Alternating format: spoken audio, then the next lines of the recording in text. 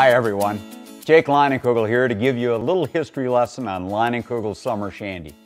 You may already know that our Summer Shandy is a crisp wheat beer brewed with natural lemonade flavor.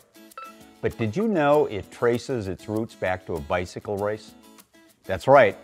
Back in Munich in 1922, Franz Kugler's tavern was overrun with bicyclists. Afraid they were going to drink him dry, old Franz started cutting his beer with lemonade.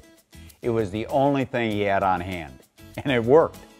Back then, the thirsty cyclists loved how refreshing his concoction was, and today that recipe of beer with a little something extra inspires every shandy we brew. For Summer Shandy, that little something extra is natural lemonade flavor. Well, you can tell first of all by the great appearance that it is a little bit hazy. The first taste that you get is certainly the citrus and the lemon. Main thing is that this beer is high in carbonation. Everything is removed off of your tongue after the first couple of sips, and it begs you just to try one more. And on a hot summer day, another sip. The bright flavor from lemonade pairs best with cheeses like white cheddar or backyard barbecue foods like chicken and kebabs. At Leinenkugels, we brew a lot of great beers, but this one says summer. So get it while it's hot and join us out here. Prost.